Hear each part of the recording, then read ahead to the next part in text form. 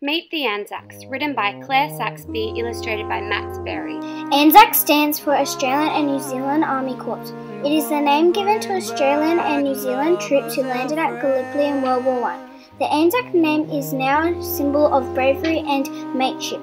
This is the story of how the Anzac legend began.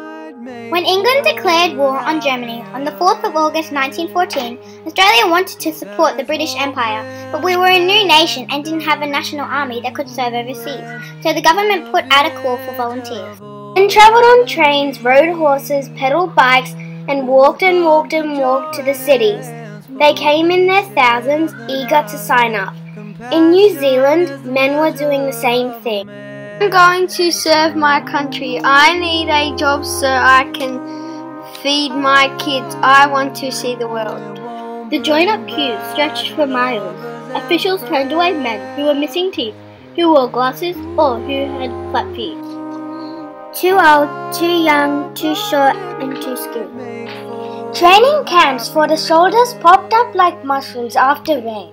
Exercise drills kept them fit, and mock battles showed them how to fight as a team. Cities were abuzz with the excitement of so many extra people. Off-duty soldiers went to the movies, played sports, and waited. When the time came to leave for war, families, friends, and sweethearts crowded the docks to farewell their soldiers.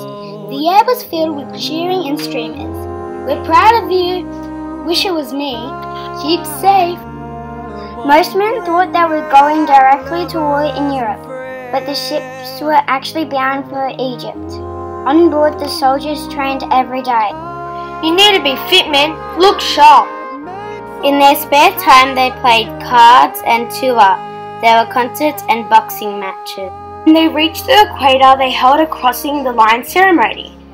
It was like passing the halfway mark in a race. The ship stopped at Cairo after 6 long weeks at sea. The Australians and the New Zealanders set up camps side by side close to the pyramids. The air swelled hot and fierce, full of sand. Lucky this is just a short stop. I know unpacking. We'll be on our way soon. Every morning, bugles walked the soldiers for long marches, inspections, and in-camp drills. But there was still no action and plenty of off-duty time. They visited the pyramids and the colourful Cairo markets. They rode camels, all while waiting for the call to action.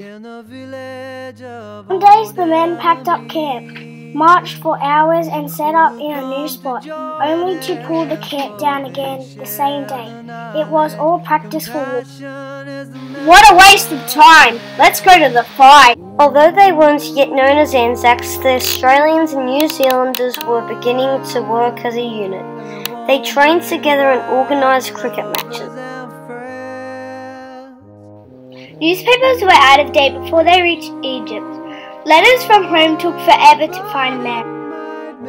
As the weeks went on, the men grew more frustrated. It made the heat worse and the pesky sands harder to bear.